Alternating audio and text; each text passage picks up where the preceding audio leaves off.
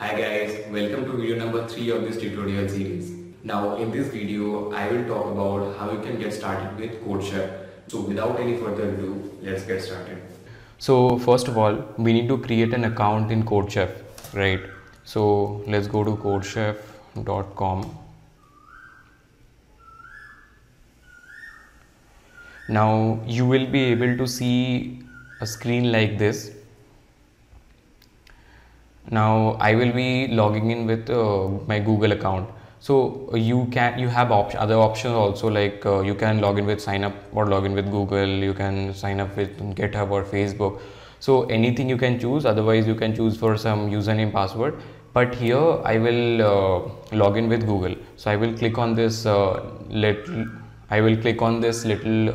red wala Google button.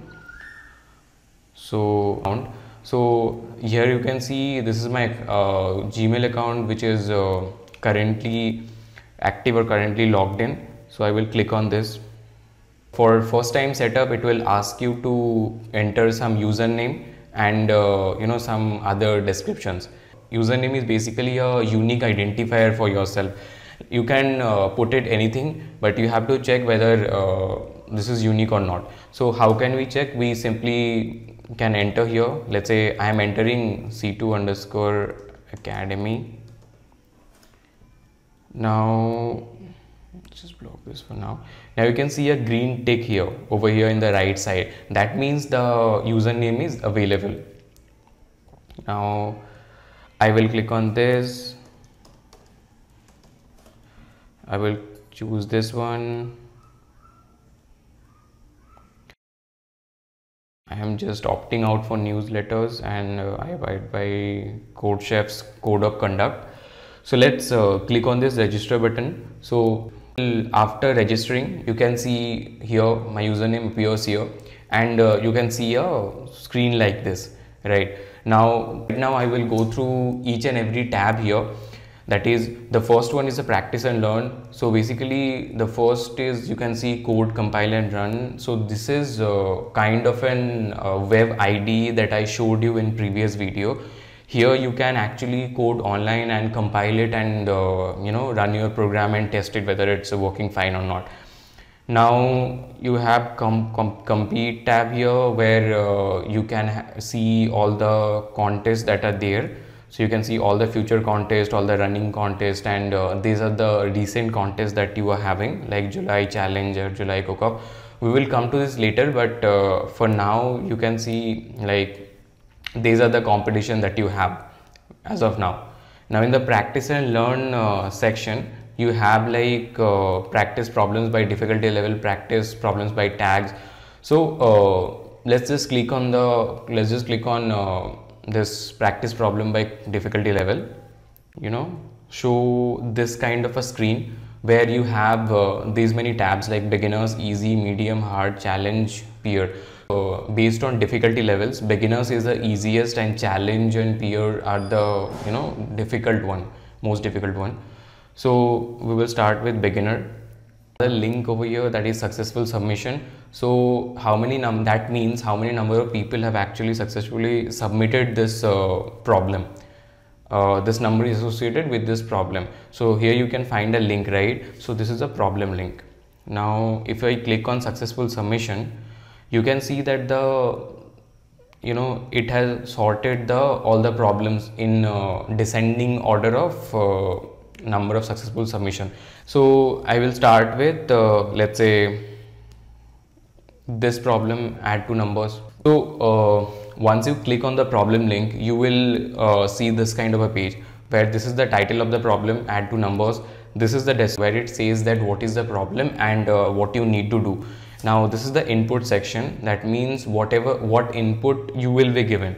Now this is the output section, which is basically saying that what kind of output they are expecting from your program.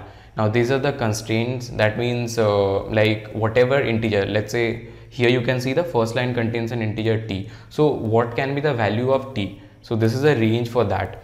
So this is called constraints. Now here they have given an example input and output. Like if they have given inputs like this, you are supposed to output like this. So we will get to know like how this output is getting generated after reading the problem.